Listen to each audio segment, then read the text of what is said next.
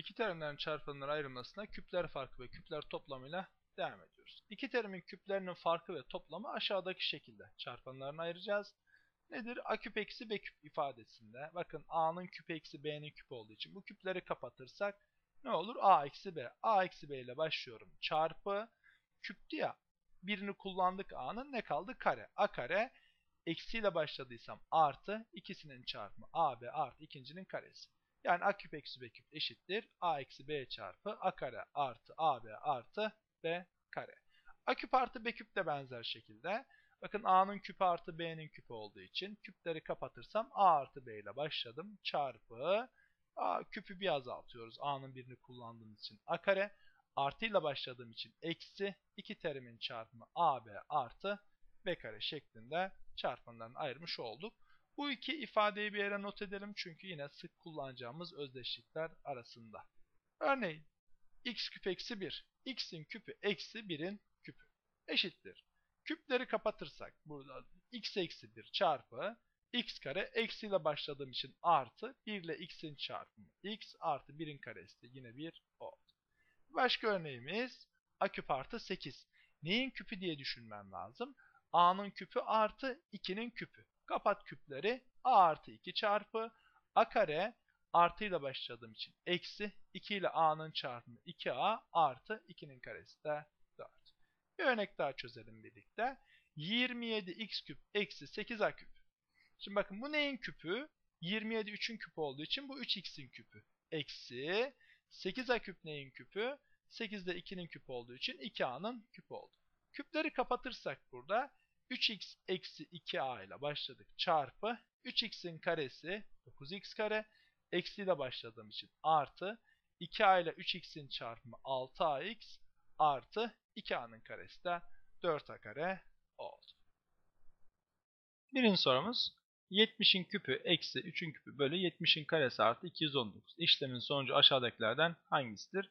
Ben 70'in küpü çok uğraşırsak hesaplayabiliriz. 70'in karesini de hesaplayabiliriz. Ama gelin şuradaki küpler farkını bir yazalım. Bakalım ne çıkacak. Benim ilk aklıma gelen şey bu. Ne diyorduk biz? A küp eksi B küpün açılımı. Hatırlayalım mı? Hemen yazdık yukarıda ama hadi bir daha yazayım ben. A küp eksi B küpün açılımı. Bak küpleri kapat. Ne kaldı geriye? A eksi B. Daha sonra küpün birini kullandım ya. Burada A kare kaldı. Eksiyle başlıyorsam her zaman ters işaretlisi artı. İkisinin çarpımı AB artı. Burası her zaman artı. B kare. Şimdi biz A'nın yerine 70.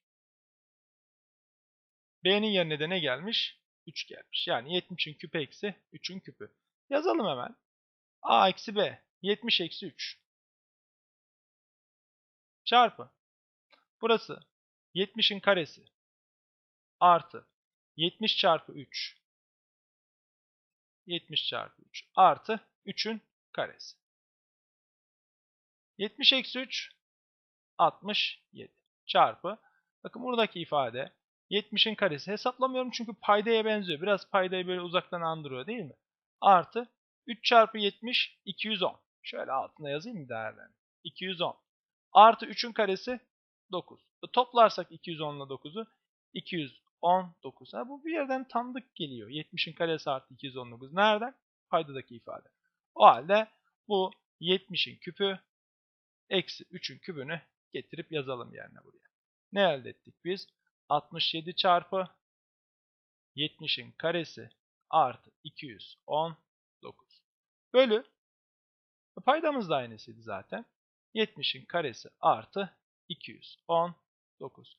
Sadeleşen ifadeyi gördük değil mi? Nasıl sadeleşiyor bakın. 70'in karesi artı 219. 70'in karesi artı 219. Ne kaldı geriye? 67. Doğru cevabımız C seçeneği olacak.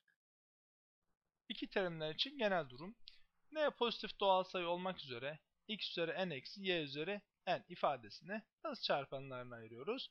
Bakın x üzeri n eksi y üzeri n'de n'leri kapatırsak x eksi y ile başladık. Sonra her adımda x'in kuvvetini bir azaltıp y'nin kuvvetini bir artırarak devam ediyoruz. X üzeri n eksi 1 artı x üzeri n eksi 2 çarpı y üzeri 1 artı x üzeri n eksi 3 y kare şeklinde bu şekilde devam edip en son x üzeri 0 x'i azaltarak gidiyoruz ya y üzeri n eksi 1 de bitiyor. Örneğin x üzeri 6 eksi 2 üzeri 6 ifadesinde altları kapatırsak x eksi 2 ile başladık. Çarpı x üzeri 6 idi ya, birini kullandık, x üzeri 5 artı artık x'i bir azaltıyorum, 2'nin kuvvetini 1 artırıyorum. 2 çarpı x üzeri 4 artı 2'nin karesi yani 4 çarpı x küp artı 2'nin küpü 8 çarpı x kare artı 2 üzeri 4 16 çarpı x üzeri 1 artı bak burada x gitti, x üzeri 0 çarpı 2 üzeri 5 yani 32 oldu. En tek doğal sayı olmak üzere toplam durumunda da bunu uygulayabiliyoruz. X üzeri n artı y üzeri n'i uygulamak için n'nin tek doğal sayı tek olması gerekiyor. Tek, çift sayılar için uygulayamayız. N tek olmak üzere yine n'leri kapatırsak x artı y ile başladık çarpı her adımda x'in kuvvetini 1 azaltıp y'nin kuvvetini 1 artıracağız. Ama aradaki işaret artıysa bu sefer buradaki işaretler artıyla başlamıştık. Y'nin bulunduğu terimler artı eksi artı eksi şeklinde. İçinde y bulunan terimler artı eksi şeklinde gidiyor. Her adımda bu şekilde devam ediyor. Örneğin x üzeri 5 artı 3 üzeri 5 tek olduğu için 5'leri kapatırsak x artı 3 ile başladık. Çarpı 5'ti ya, birini kullandık x'in. X üzeri 4 eksi 3 üzeri 1 x küp artı 3 üzeri 2 yani 9x kare eksi 3 üzeri 3 yani 27 x üzeri 1 artı 3 üzeri 4 81 şeklinde çarpanlarını ayırmış olduk. Özel bir iki durumumuz var. Bunları görelim burada. A üzeri n eksi 1 karşımıza çıkar bu. Birim bütün kuvvetleri 1 olduğu için bakın sadece A'nın kuvvetleri var. N'yi kapattık. A eksi 1 ile başlıyoruz. Çarpı A üzeri n eksi 1 artı A üzeri n eksi 2 artı A üzeri n eksi 3 şeklinde 1'e kadar devam ediyor. A üzeri 0'a kadar devam ediyor. Yine burada n tek olmak üzere, tek doğal sayı olmak üzere A üzeri n artı 1'i de benzer şekilde çarpanlarına ayırabiliriz. A üzeri n artı 1'de n'yi kapatırsak A artı 1 çarpı A üzeri n eksi 1 eksi A üzeri n eksi 2 artı A üzeri n eksi 3 şeklinde bu sefer işaretler bir artı bir eksi şeklinde devam ediyor. Örneğin x üzeri 6 eksi 1. Bakın kapat 6'yı, yani x üzeri 6 eksi 1 üzeri 6 ya. 6'ları sildik. X eksi 1 çarpı x üzeri 5 artı x üzeri 4 artı x küp artı x kare artı x artı 1. Karşımıza çıkabilecek kalıplardan bir tanesidir. X üzeri 5 artı 1'i de benzer şekilde çarpanlarına ayıralım. X üzeri 5 artı 1 üzeri 5 olarak düşünürsek 5'leri sildik. X artı 1 çarpı x üzeri 4 hani bak artı eksi artı eksi. X üzeri 4 eksi x küp artı x kare eksi x artı 1 şeklinde çarpanlarını ayırmış olacağız.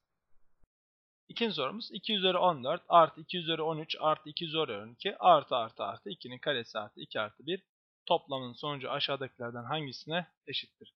Çok canımız sıkılırsa toplarız diyebileceğimiz bir soru değil. Aslında yukarıda verdiğimiz işte x üzeri n eksi 1'in açılımı. Bunu kolay görmek için gelin a yerine 2 yazalım. Daha kolay görmek için olayı. Yazmadan da söyleyebiliriz ama yazarsak bakın burası a üzeri 14 artı a üzeri 13 artı a üzeri 12 işte artı ne oldu burası? A artı 1. Şimdi bu ifadede x diyelim mi? Yani aradığımız şey x olsun. Ne arıyoruz? X arıyoruz. Her iki tarafı a eksi 1 ile çarparsak burayı a eksi 1 ile çarpalım. A eksi 1. Aslında 2 eksi 1 1. Bir şey değişmeyecek sonuçta. Ama bu açılımı kolay görmemiz için a eksi 1 ile çarparsak. Artık bakın bu açılım nedir arkadaşlar? 14. Bir fazlası 15. A üzeri 15 eksi 1'in açılımı eşittir. Bakın x çarpı ne oldu? A eksi 1. A'nın ne olduğunu biliyoruz. 2. Yaz 2'yi yerine. 2 üzeri 15 eksi 1 eşittir. 2 eksi 1 değil mi? A yerine 2 yazarsak 1. Ne oldu? X. Yani bizim ilk başta x dediğimiz ifade, elimizdeki ifade neye eşit oldu? 2 üzeri 15 eksi 1. Üstü sayılar testlerinde de karşılaşabileceğimiz bir soru. Aynen bu şekilde çarpanlar ayırma yardımıyla bulabiliriz. Doğru cevabımız C seçeneği 2 üzeri 15 eksi 1 oldu. 3 terimlerin çarpanlara ayrılması. Burada ax kare artı bx artı c şeklinde ifadelerin çarpanlara ayrılmasını göreceğiz. Özel durum a'nın 1 olduğu durumu. x kare artı bx artı c ifadesinin çarpanlarını ayırırken çarpımı c'yi, yani buradaki sabit sayıyı, toplamı da b'yi, yani x'in katsayısını veren m ve n sayılarını bulacağız. Öncelikli olarak x kare artı bx artı c ifadesinde, evet bakın burada çarpımı c'yi veren m çarpı n c ve m artı n b olmak üzere m n sayılarını bulursak bu ifade x artı m çarpı x artı n şeklinde çarpanlarına ayrılmış olacak. Örneğin, evet burada x kare artı 5x artı 6 ifadesine bakarsak, çarpımı 6 olan, artı 6 olan ifadeler artı 2 ve artı 3. Artı 2 ve artı 3'ün toplamı artı 5'i veriyor mu? Evet bakın, artı 2 ve artı 3'ün toplamı artı 5'i veriyor. Dolayısıyla biz bu ifadeyi x artı 2 artı x artı 3 şeklinde çarpanlarına ayırabiliyoruz. Ya da başka örneğimiz x kare eksi x eksi 12. Şimdi bakın bu çarpımı eksi 12, toplamı eksi olan sayıları bulmaya çalışacağız. Nedir bu sayılar? 3 ve 4. Ama eksi olması için birinin artı birinin eksi olması gerekiyor. Eksi 4 ile 3'ün çarpımı eksi 12'yi verirken eksi 4 ile 3'ün toplamı eksi 1'i veriyor. Yani x'in önündeki sayıyı. Burada hiçbir şey yokmuş gibi düşünebilirsiniz ama ne var? Eksi 1 var. Dolayısıyla aradığımız sayılar eksi 4 ve artı 3'tür. Bu ifadeyi x eksi 4 çarpı x artı 3 şeklinde çarpanlarına ayırmış oluruz. Bir örneğimize daha bakalım. X kare eksi k artı 1 x artı k. Çarpımı k'yı, toplamı ise eksi k artı 1'i veren sayılar ne olabilir? K ve 1. Değil mi? Çarpımı k'yı veren sayılar k ve 1. Ama toplam eksi k ve eksi 1'i verecek. Bu eksiyi dağıtırsak ne olacak o zaman? Eksi k ve eksi 1. Çarpınca eksi k ve eksi 1'i çarparsak biz artı k'yı verir. Topladığımız zaman da eksi parantezinde k artı 1'i verir. Üçüncü sorumuz, evet, 3 terimlerin çarpanlara ayırmasına ait güzel bir uygulama sorusu. X kare eksi 2x eksi 8 eşittir x artı a çarpı x artı b olmak üzere a kare artı b kare nedir? Yani a'yı b'yi bulun diyor bize. Yazayım şu ifadeyi şuraya. X kare eksi 2x eksi 8 neymiş efendim? X artı a çarpı x artı b. Nasıl ayırıyorduk 3 terimleri çarpanlarına? Hemen buranın çarpanları x kare olduğu için, katsayısı 1 olduğu için ne olacak? X'e x. Eksi 8'in çarpanları nedir? Bir kere bu işaret eksi ise buraya yazacağımız terimlerden biri artı olacak, biri eksi olacak. Ters işaretli olacak. Değil mi? Şimdi çarpımı 8 olan sayılar 1 ve 8 olabilir. 1 ve 8'i toplayıp ya da çıkarınca 2'yi elde edebilir miyim? Hayır. Başka 8'in çarpanları 2 ve 4. 2 ve 4'ü toplayarak ya da çıkararak 2'yi elde edebilir miyiz? Olabilir. Deneyelim. Buraya artı 4, buraya da eksi 2 yazalım. Şimdi taraf tarafa çarptığımız zaman bize neyi verecek? Eksi 8'i. Bir sorun yok. X karenin katsayısı 1 iken topladığımız zaman da ortadaki sayıyı vermesi lazım. Fakat artı 4 ile eksi 2'yi topladığımızda artı 2 biliyoruz. Ortadaki sayımız eksi 2. Sayıyı değer olarak tutturduk bakın. Yani bu ikisinin toplamı artı 2. Fakat ortadaki işaret eksi olduğu için sorun işaretlerde. Sorun işaretlerde ise işaretleri değiştireceğiz. Yani demek ki işaretleri yer değiştirmemiz gerekiyor. Bakın işaretleri değiştirdiğimizde, yani 4'ün işareti eksi, 2'nin işareti artı olduğunda taraf tarafa çarptığımız zaman eksi 8'i, topladığımız zaman da eksi 2'yi verdiğini gördük. Doğru çarpanlarımız bunlar olmak üzere. Yazarsak şimdi elimizdeki ifadenin çarpanlarına ayrılmış hali, düz olarak çarpanlarına ayırıyorum. X eksi 4 çarpı x artı 2. Hangisi A, hangisi B? Bunun kesin bir ifadesi yoktur. Onun için karelerini sormuşuz. Onun için. Yani A artı 2 de olabilir, A eksi 4 de olabilir. Çünkü A'nın B'nin pozitif ya da negatif olduğunu bilmiyoruz. Dolayısıyla buradan biz A'yı eksi 4 alalım. Karelerini alacağımız için sonuç değişmeyecek. Eksi 4 alırsak buradan A'nın karesi eksi 4'ün karesi olacak. O da ne oldu? 16. B'yi de 2 olarak alırsak buradan B'nin karesi 2'nin karesi, o da ne olacak? 4. Topladık taraf tarafa. 16 artı 4, 20. Doğru cevabımız B seçeneği 20 olacak.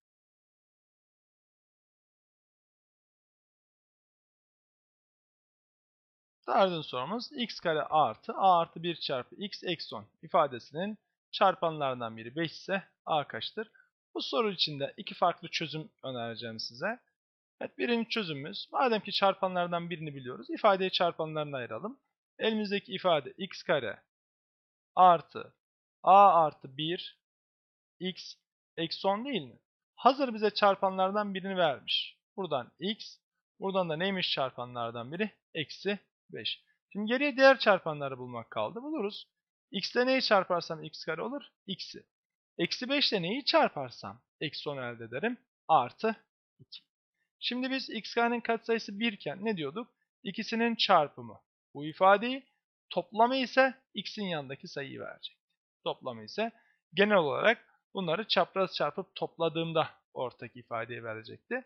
Ama x karenin katsayısı 1 iken çarpımı, eksi 10'u toplamı da buradaki sayıyı vermesi yeterli. Neyse biz genel kontrolümüzü yapalım buradan. Eksi 5 ile x'i çarparsak eksi 5x.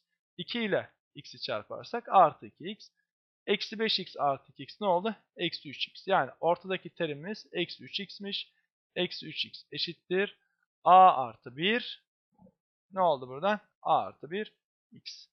Eksi 3 eşittir a artı 1 ise 1'i bu tarafa eksi olarak atarsak a eşittir eksi 3 eksi 1'den ne olur? Eksi 4. Doğru cevabımız C seçeneği eksi 4 olacak. Şimdi bu soruya ait ikinci bir çözüm önermek istiyorum. Ne olabilir ikinci çözümümüz? Elimizdeki ifadeyi bir denklem olarak düşünebiliriz. Elimizdeki ifadeyi bir denklem olarak düşünebiliriz. Nasıl yapacağız bunu? Eşittir 0 olarak alırsak bakın bunu. Eşittir 0. Bu ifadenin çarpanlarından biri neymiş? X eksi 5.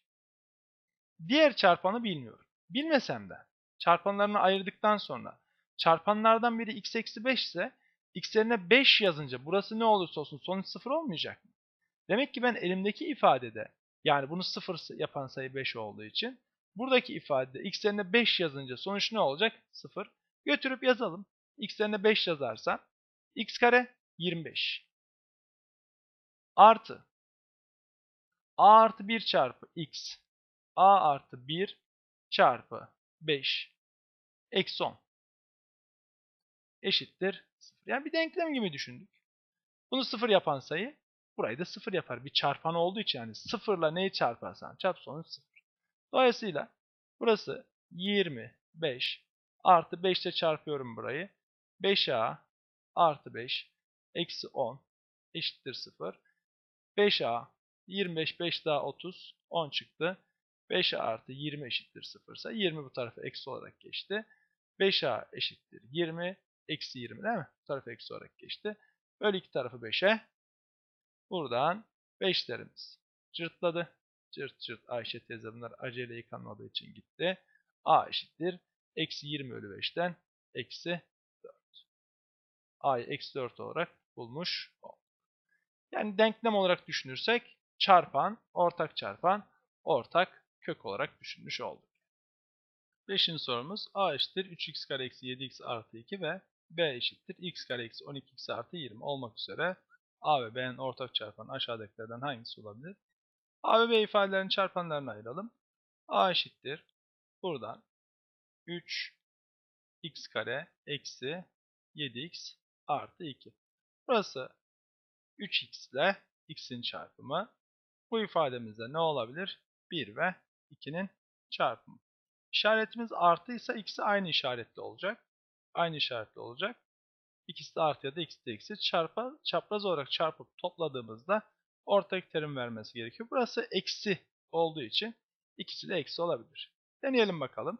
Çapraz çarpıp topladığımızda bu çarpanlarla ortadaki terimi bulabilecek miyiz? Şöyle kontrol ediyorduk. Eksi 2 ile 3x'in çarpımı eksi 6x. Eksi 1 ile x'in çarpımı eksi x. Topladığımız zaman eksi 7x. Demek ki çarpanlarımız doğruymuş. Çapraz kontrol ediyoruz ama düz olarak çarpanlarını ayırıyoruz. Yani a'nın çarpanları buradan ne oldu? 3x eksi 1 ve diğer taraftan x eksi 2. Seçeneklerde hem 3x eksi 1 var hem x eksi 2 var. Demek ki ikisi de olabilir. Sadece bir tanesi olsa odur deyip geçebilirdik. Onun için b'yi de çarpanlarına ayıracağız. B'yi de çarpanlarına ayıralım. B buradan x kare eksi 12x artı 20. X karenin çarpanları nedir arkadaşlar? X'e x. Şimdi 20'nin çarpanlarını düşünürken birçok çarpanı var. Mesela 1 ve 20. 1 ve 20'yi toplayıp çıkarttığımda 12'yi bulabilir miyim? Hayır. Demek ki başka çarpanlar deneyeceğim. 1 ve 20 olmuyorsa 2 ile 10. 2 ile 10'u topladığım zaman 12'yi bulabilirim. Doğru yoldayım demektir. 2 ve 10. X karenin katsayısı 1 iken işimiz biraz daha kolay. Çarpınca artı 20'yi toplayınca eksi 12'yi veren sayıları bulmamız yeterli. Demek ki bunların ikisinin de eksi olması işimizi görecektir. Eksi 10 ile eksi 2'nin çarpımı artı 20. Topladığımız zaman da eksi 12'yi veriyor. Çapraz kontrol sistemini burada da uygulayabiliriz. Ama x karenin katsayısı 1 iken çapraz kontrol etmeye gerek yok. Çarpınca bu sayıyı, toplayınca da ortak sayıyı veriyorsa çarpanlarımızı bulmuşuz demektir. Buradan B ifadesinin çarpanları da x eksi 2 ve ne olacak? X eksi 10. İkisinin birden ortak çarpanının artık x eksi 2 olduğunu görüyoruz. Doğru cevabımız E seçeneği x eksi 2 olacak. Beşinci olarak da tam kare ifadeler. Nedir tam kare ifade? 2 ya da 3 terimin toplamının karesi. Evet, 2 ya da daha çok terim toplamının karesi tam kare ifade dediğimiz ifadeler. Bunları bulurken terimlerin kareleri ile terimlerin ikişerli olarak çarpımların 2 katını toplayacağız. Bu genel ifade. Terimler çarpılırken işaretleri birlikte yazılır. Biz daha çok x artı y, x eksi y gibi, a artı b, a eksi b gibi iki terimin toplamını ya da farkın karesini göreceğiz. Hemen a artı b'nin karesine bakalım. Evet, bunu böyle ezberleyeceğiz arkadaşlar. A artı b'nin karesi birincinin karesi artı çarpımların 2 katı artı ikincinin karesi. Dolayısıyla a kare artı 2ab artı b kare elde ettik. Ve aradaki işaret eksi olursa işte terimler çarpılırken işaretiyle birlikte yazılır diyor ya. A kare yine a kare. Eksi b ile a'nı çarparsak ne olur? Eksi b ile a'yı çarparsak eksi olacak. Evet, çarpımların 2 katı bu sefer eksi 2ab artı b kareyi elde etmiş olduk. 3 terimin toplamının karesi ne olur? Önce terimlerin karelerini yazıyoruz. A kare, B kare, C kare. Evet, bu tanımı onun için böyle genel bir ifade olarak yazdım buraya. Çünkü 4 terimli, 5 terimli de olabilir. 3 terimli. Önce terimlerin karelerini yazıyoruz. Artı terimlerin ikişerli çarpımlarının ilk katı. AB'nin 2 katı 2AB. Hepsini 2 parantezine alıyorum. Artı BC'nin, bakın B çarpı C artı A çarpı C. Hocam buraya eksi gelirse hiçbir şey değişmez. Bu sefer A ile eksi B'yi çarparız. B ile eksi B ile C'yi çarparız. Yani çarparken işareti neyse onunla çarpıyoruz. Burada x artı y'nin karesi, yani iki terimin toplamının karesi her zaman büyük eşittir sıfırdır. Bunu unutmayalım. Bir tam kare ifadenin alabileceği en küçük değer sıfırdır. Yani tam kare ifade hiçbir zaman negatif olmaz. Tam kare ifade hiçbir zaman negatif olmaz. Her zaman büyük eşittir sıfırdır. Tam kare araştırması.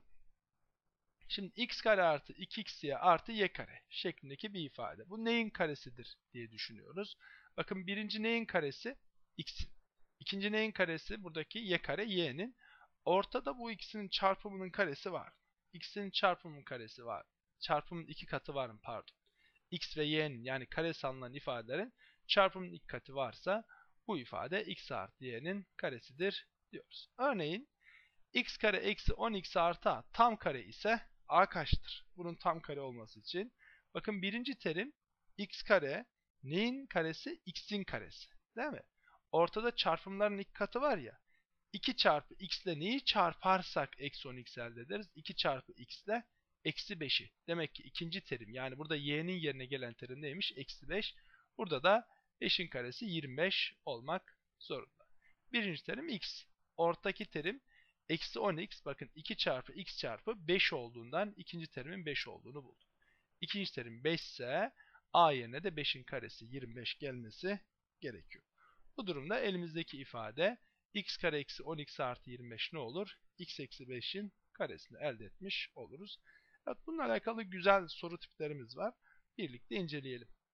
Altın sorumuz. X kare eksi 8x artı a artı 10 ifadesi tam kare olduğuna göre a kaçtır?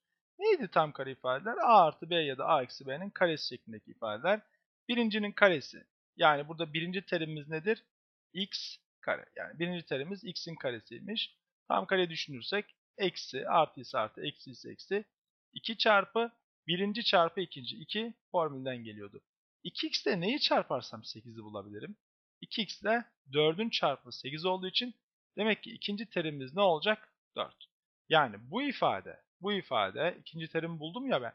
X eksi 4'ün karesi olabilir diyor. Şimdi açılımına baktığımız zaman x eksi 4'ün karesinin açılımına x kare birincinin karesi çarpımların ilk katı eksi 8x artı ikinci terimin karesi, yani 4'ün karesi ne olacak? 16. Tam kare olması için x kare var, eksi 8x var. Buradaki a artı 10 yerine yazacağımız ifadenin ne olması gerekiyormuş? 16 olması gerekiyor. O halde a artı 10 eşittir 16 ise a'nın buradan 6 olacağını söyleyebiliriz. Doğru cevabımız B seçeneği 6 olacak. 7. sorumuz tam kare ifadelerinin yine klasik bir sorusu. X kare artı 4x artı 25 ifadesinin alabileceği en küçük değer nedir? Bakın burada niye tam kare ifadeler? Herhangi bir ifadenin karesi, çift kuvveti her zaman büyük eşittir 0. Şimdi burada x'in hangi değer için en küçük olacağını tahmin etmemiz zor. Ama ifadeyi tam kareye çevirirsek tam kare bir ifadenin alabileceği en küçük değer her zaman nedir? 0. Yani 0'dan daha küçük değer alamıyor. Birinci terimimiz x. Şöyle yazayım şuraya. X kare artı 4x artı 25. Şimdi bu ifadeyi tam kareye benzeteceğim. Kalanı ayıracağız. Birinci terimimiz x. X'in karesi artı, bakın iki formülden geliyordu. 2 çarpı x çarpı 2x'te neyi çarparsam 4'ü bulurum? 2. Demek ki ikinci terimde ne olacakmış? 2. Artı 2'nin karesi olacak. Birinci terimin karesi çarpımların ilk katı, ikinci terimin karesi. 2'nin karesinin 4 olduğunu biliyoruz. Buradan 2'nin karesi 4 ise 25'ten 4'ü buraya yazdık. Geriye kaç kaldı? 21. İşte bu ifade artık tam kare olarak yazarsak biz, burası x artı 2'nin karesi artı 21 oldu.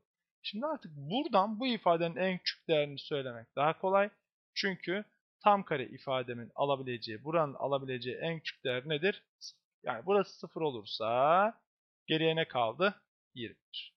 Tam kare ifade yerine ben 0 yazarsam buranın alabileceği en küçük değer 0 olduğu için aradığım ifadenin en küçük değeri 21 oldu. Doğru cevabımız C seçeneği 21 olacak. 8. sorumuz a kare artı b kare artı c kare eksi 4a artı 6b artı 2c artı 14 eşittir 0 olmak üzere a çarpı b çarpı c kaçtır? Yine bakın çok özel denklemler olarak denklemlerde bunu vermiştik. Tam kare ifadelerin toplamı 0 ise tam kare ifadelerin toplamı 0 olduğu zaman bunu sağlayan durum neydi arkadaşlar? Ancak parantez içlerinin 0 olmasıyla bu mümkün. Başka bir durumda mümkün değildi. A kare eksi 4a. Bakın bunları tam kare ifadeye benzeteceğim. A kare eksi 4a. Daha sonra b kare. Terimleri, benzer terimleri yan yana yazarsam. B'nin karesi b kare artı 6b. Ne var bir de elimizde? C kare artı 2c. Bu toplam eşittir 0'mış. Şimdi bunları tam kare yapmak için ne lazım? Ona bakalım. Tam kareye benzetirken kareli ifadenin önündeki sayı 1 ise direkt bunun yarısını alabilirsiniz. Çünkü bu a'nın karesi. A'nın karesi eksi 2 çarpı a çarpı ne yazarsam burası eksi 4a olur? 2. Demek ki bizim ikinci terimimiz bunun tam kare olması için, ikinci terimimiz 2 olduğu için ne lazım? 2'nin karesi. Yani buraya artı 4. Artık bu ifade a eksi 2'nin karesi oldu. Bunu tam kareye benzettim. Aynı şekilde bakın b karenin önünde 1 olduğu için ikinci terimi öndeki katsayı 2'ye bölerek bulabiliriz. Artı 6'yı 2'ye bölersek ne olur? Artı 3. Burası b artı 3'ün karesi diyebiliriz. Yine burası b'nin karesi. Gösterelim. Formül gereği 2 çarpı b çarpı 2b'yi kaçla çarparsam 6 olur? 3 ile. Demek ki ikinci terim 3 olacak. Burada da artı 3'ün karesi olması gerekiyor. 3'ün karesi kaçtı? 9. Burası da artı b artı 3'ün karesi oldu. Benzer şekilde c artı işlemimiz devam ediyor. Bakın bu c'nin karesi artı 2 çarpı c çarpı 2c'yi kaçla çarparsam 2c elde ederim? 1 ile. Demek ki tam kare olması için buraya da 1'in karesi lazım. Artı 1'in karesi gelecek. Bu şekilde yazdığımda da burası c artı 1'in karesi oldu. Eşittir 0. Şimdi bu tam kareleri yazınca elimizde bir 14 vardı ya. Artan bir şey var mı kontrol edelim. 4 artı 9 13. Bir daha 14. Demek ki artan bir şey kalmadı. 14'ü 4'ü buraya, 9'u buraya, 1'i buraya olmak üzere kullandık. Elimizdeki ifadeyi tam kare ifadelerin toplamı şeklinde kullandıktan sonra bunların toplamını 0 yapan değer ancak içlerinin 0 olmasıyla mümkün. Buradan a-2 0 ise a'nın 2 olacağını hemen söyleyebiliriz. b artı 3 0 ise b'nin eksi 3 olacağını, c artı 1 0 ise c'nin de eksi 1 olacağını kolaylıkla söyleriz. A çarpı B çarpı C soruluyordu bize. Yazalım hemen buradan yerine. 2 çarpı eksi 3 çarpı eksi 1. Nedir bunların çarpımı? Artı 6. Doğru cevabımız E seçeneği artı 6 olacak. 9. sorumuz A eşittir eksi A kare eksi 2 artı 4 ve B eşittir 4B kare artı 2B artı 5 olmak üzere A'nın en büyük değeri ile B'nin en küçük değerinin toplamı kaçtır? Evet, ifade eksiyle başladığı için bu ifadenin alabileceği, evet, en büyük değeri bulmak demek, eksi parantezinde alabileceği en küçük değeri bulmak demektir. Yine tam kare ifadeye benzeteceğim. A eşittir. Öncelikle bir eksi parantezine alalım burayı. A kare artı, artık eksi parantezle alınca burası artı oldu. 2A eksi 4. Şimdi bakın parantez içinin en küçük olması durumunda öndeki eksiden dolayı A ne olacak? Büyük A ifademiz en büyük olacak. Bunun en küçük olmasını nasıl yapıyorduk? Tam kare ifadeye tamamlayacağım. Neyin karesi olabilir bu? Bakın dikkatli bakacak olursak burası A. Birinci terim A'nın karesi. Artı 2 çarpı A çarpı ne diyorduk? 2A'yı neyle çarparsam 2A'yı ederim? 1'e. Demek ki ikinci terimimiz neymiş? 1. Ya da bu kareli ifadenin önünde bir katsayısı varsa ortadaki sayıyı 2'ye bölersek ikinci terimi buluruz. Artıyı 2'ye böldüm artı 1. Yani burada artık tam kare olması için neye ihtiyacımız var? 1'in karesine. Yani artı 1'e ihtiyacımız var. Buraya bir 1 ekledik. Eşitliğin bozulmaması için eklediğimiz o 1'i tekrar çıkarıyoruz. Eksi 1. Eksi 4'ümüz yine yerinde duruyor. Parantezin içinde yapıyoruz bu işlemleri. Önde eksi var. Devam edersek yani A ifadesi buraya eşit. Eksi parantezinde artık eşitliğin içindeki şu ifademiz bizim bir tam kare ifade oldu. A kare artı 2A artı 1. Burayı ne yaptık? Bir tam kare ifadeye benzettik. Neyin karesi burası? A artı 1'in A artı 1'in karesi. Burada eksi 1 eksi 4'ten ne kaldı geriye? Eksi 5.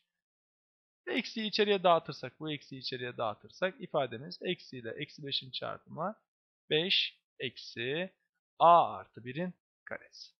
Yani A'yı tam kare ifadeye benzettim. Şimdi bunun en büyük olması, sizin de görebildiğiniz gibi buranın en küçük olması. Çünkü 5'ten çıkaracağız. En küçük değer nedir bunun? 0. Dolayısıyla A'nın en büyük değeri, A'nın en büyük değeri kaç olacak? 5 eksi 0'dan dolayı alabileceği A'nın en büyük değeri kaç oldu? 5. Şimdi benzer şekilde B'ye gelelim. B'nin en küçük değerini soruyor. En küçük değer sorularını ne yapıyorduk? Tam kare ifade benzeterek çözüyorduk. B eşittir 4B kare artı 12B artı 5. Hani şunu 2'ye bölme işlemini karenin önündeki sayı 1 iken yapıyoruz. Burada yaparsak yanlış olur. Evet, birinci terimimiz neyin karesi? 4B kare neyin karesi? 2B'nin karesi. Birincinin karesi. Birinci terim buldum. Şimdi formül neydi? 2 çarpı birinci terim 2B çarpı 2 çarpı 2B'yi kaçla çarparsam 12B'yi bulurum. 2 kere 2 4B. 4B'yi ancak 3 ile çarparsak neyi buluruz biz? 12B'yi buluruz. Bakın buradan ikinci terimi yakaladım. O halde bunun tam kare olması için artı ne olması gerekiyor? 3'ün karesinin olması gerekiyor. Kaç eder 3'ün karesi? 9. Yani burada tam kare olsun diye 9 ekledik. Eşitliğin değişmemesi için 9'u tekrar çıkaracağım. Buradaki 5'imiz yine yerinde duruyor. Artı 5 duruyor. Ona 9. Bu durumda B'yi tam kareye benzetmiş oldum. Burada tam kare olan ifade, bakın 2B'nin karesi artı 2 çarpı 2B çarpı 3 artı 3'ün karesi. İşte tam kare ifademiz bu. Yazarsak neyin karesi oldu bu? 2B. Birinci terimimiz 2B. İkinci terimimiz 3. Artı 3'ün karesi. Dışarıda ne kaldı? Eksi 9 artı 5 ne yapar? Eksi 4. Bu durumda b'nin en küçük değeri ancak buranın 0 olmasıyla tam kare ifadenin mümkün olur. Buradan da biz b'nin en küçük değerini bulmuş olduk. Ne oldu bakın, b en küçük, burası 0 olursa ne olur? Eksi 4. B'nin en küçük değeri de buradan eksi 4 çıktı. İkisinin toplamını soruyordu bize. Eksi 4 pardon. İkisinin toplamını soruyordu. 5 artı eksi 4 de kaç olur? Buradan artı 1 olur. Doğru cevabımız D seçeneği artı 1 olacak. 10. sorumuz. Karekök 1 bölü 49 eksi 6 bölü 35 artı 9 bölü 25. İşlemin sonucu kaçtır? Evet, köklü sayılarla yine tam kare ifadelerin birlikte değerlendirildiği yaygın sorulardan biri. Şimdi payda eşitleyelim desek 49, 35, 25 büyük sayılarda eşitlenir. Dolayısıyla bu tarz sorularda köklü ifadenin içini tam kareye benzeteceğiz. Yani bu bir tam kare ifade mi diye açıkçası kontrol edeceğim. Şimdi 1 bölü 49. Neyin karesidir 1 bölü 49? 1 bölü 7'nin karesi. Birinci terimimiz 1 bölü 7 olabilir. 9 bölü 25 de bir tam kare ifade. 9 bölü 25 neyin karesidir? 3 bölü 5'in karesi. Yani birinci terim 1 bölü 7, ikinci terim de 3 bölü 5 olabilir. Burada kontrol edeceğim şey, acaba ortadaki sayı, yani şu sayı ikisinin çarpımının ilk katını veriyor mu? Deneyelim. Eksi 2 çarpı 1 bölü 7 çarpı 3 bölü 5. Ne olur bu çarpım? 2 çarpı 1 2. 2 kere 3 6. 6 bölü 35. Evet, eksimiz de duruyor yerinde. Birinci terimin karesi çarpımların 2 katı, ikinci terimin karesi. Demek ki köklü ifadenin içindeki bize toplam şeklinde verilen kesirler neymiş arkadaşlar? 1 bölü 7 eksi 3 bölü 5'in karesiymiş. Bir tam kare ifade. Evet, tam kare ifade kökün dışına, evet, bunlar birbirini götürür. 1 bölü 7 eksi 3 bölü 5 olarak çıkar diye düşünebilirsiniz. Ama dikkatli olmamız gereken bir başka husus var. Çift dereceden kökler dışarıya mutlak değer içinde çıkar. Bu hataya düşmemek için isterseniz önce işlemi yapıp sonra karekökü alabilirsiniz. Biz bunu da vurgulamak için karekökün dışına mutlak değer içinde çıkar. 1 bölü 7 eksi 3 bölü 5. Çünkü seçeneklerde bulacağımız sonucun hem artısı hem eksisi muhtemelen olacaktır. Payda eşitleyelim. Bunu 5 ile genişleteceğiz artık. Bunu 7 ile genişleteceğiz. Mutlak değerin içindeyiz, unutmayın. 5 kere 1 5 eksi 3 kere 7 21. Evet, bakın burası negatif. Bölü 5 eksi 21 eksi 16. 5 kere 7 de 35. Mutlak değeri ihmal etmeyin. Çok ciddi bir tuzaktır bu. 5 eksi 21. Mutlak değerin içindeyiz. Hala eksi 16 bölü 35. Bakın seçeneklerde eksi 16 bölü 35'in olduğuna da dikkat.